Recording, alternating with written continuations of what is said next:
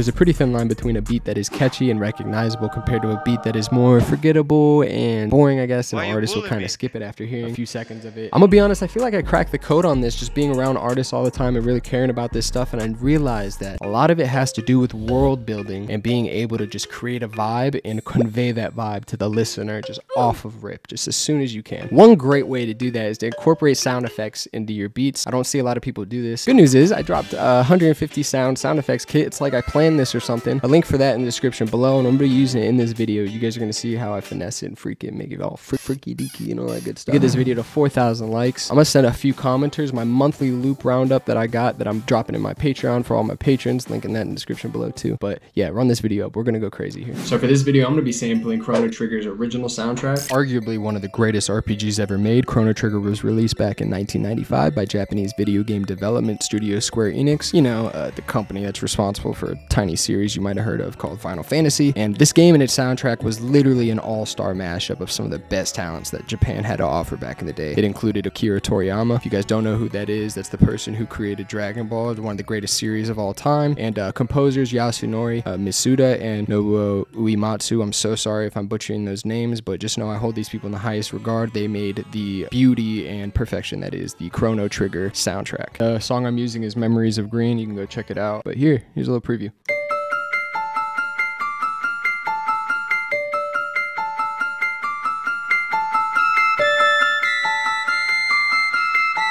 Yeah. For the drums, I'm kind of just going to redo right here because I did like a light layer, bro, just to see if it was actually going to suck or not. I'm going to try and recreate this.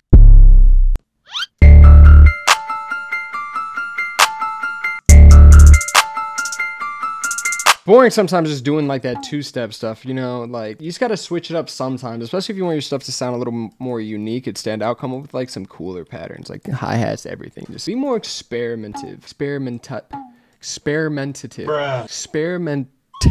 What fucking word is it, bro?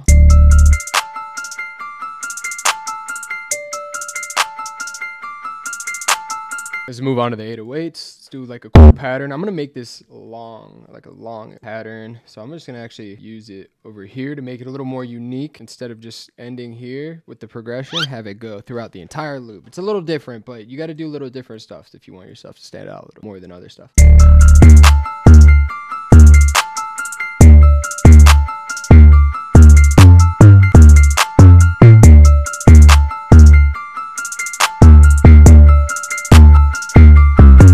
I actually think I'm going to loop this part of the loop right here. It goes to a different key. I kind of wanted to stay where it was because I like the way it was vibing.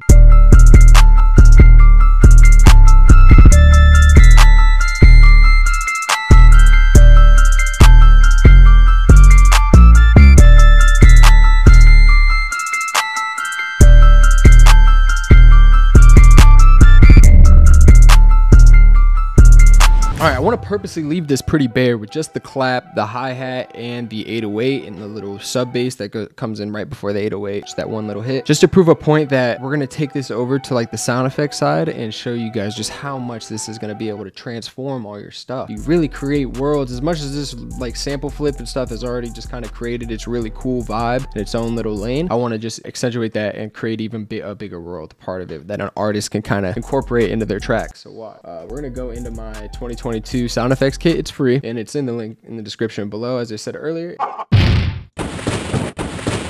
Maybe start it off like this. Watch. Off rip. The beat just, to me, it just became like an 8 out of 10 now. You know what I mean? Like it just, that little thing, in my opinion, just sets the vibe. Off rip. All right, shit's storming. We're in a damn desert storm right now. Desert, it doesn't storm. It doesn't fucking rain in the desert. So yep, my brain stopped. Perfect.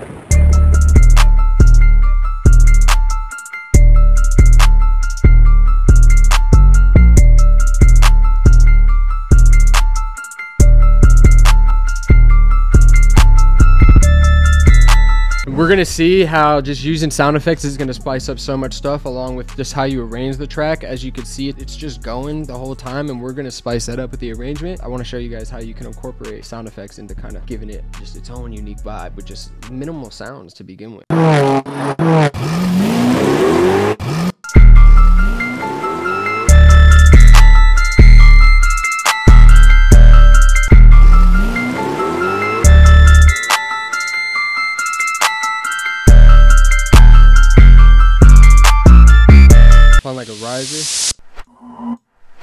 This would be cool just as a little transition sound, and this would be the hook right here. All this stuff, don't worry about too much, especially with a track like this. How crazy, like, perfect you got the arrangement. Just make sure you got sections of unique stuff going on. So like, we'll come here, and then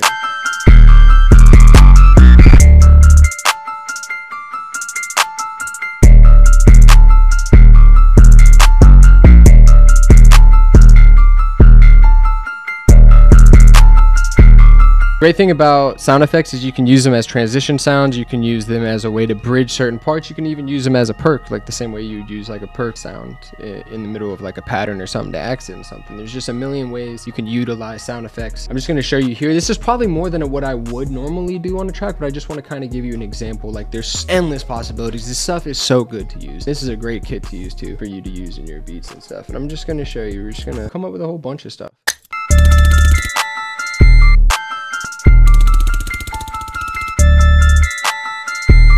Just some stuff to give your beats more character and just its own vibe. Let people know it's you that's on the beat without just plastering your tag like all over the beat.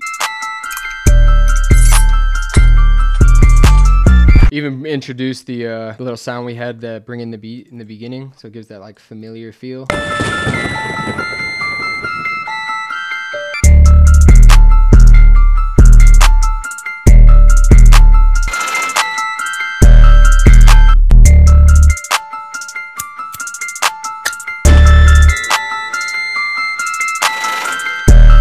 It just adds like so much more interesting, like actionable things to your beats. I don't even know if that makes sense. Goddamn. It just adds so much stuff. When you're looking at it, like in FL Studio, it doesn't look like you're doing much. Like, it's only got clap, hi-hat, and 808. But you got to remember that you're just got to create a world for the artist to be able to just fill out. So you want to be the canvas of, I don't know how I would explain this. We'll use our boy Bob Ross here. You know what I'm saying? We got Bob in here, and it's to keep the trend going. Like, we're going to have a little bit of like a canvas. You want to create the canvas and let the artist Bob Ross come in and just paint the rest of the picture for you, you know, because it's a collaborative project between you and the artist that you're trying to get on it. Unless you're trying to just drop beats, then add as many sounds as you want. But if you want artists to get on your beats, give them something unique to listen to. Sound effects is a great way to do that, guys. I really hope you enjoyed the video. Please, if you did enjoy, drop a like, subscribe, give me more ideas for videos. I'm back at the crib. I'm gonna be filming all the time. Get the sound effects kit link in below, in the description below, and also 4,000 likes. Take a bunch of commenters to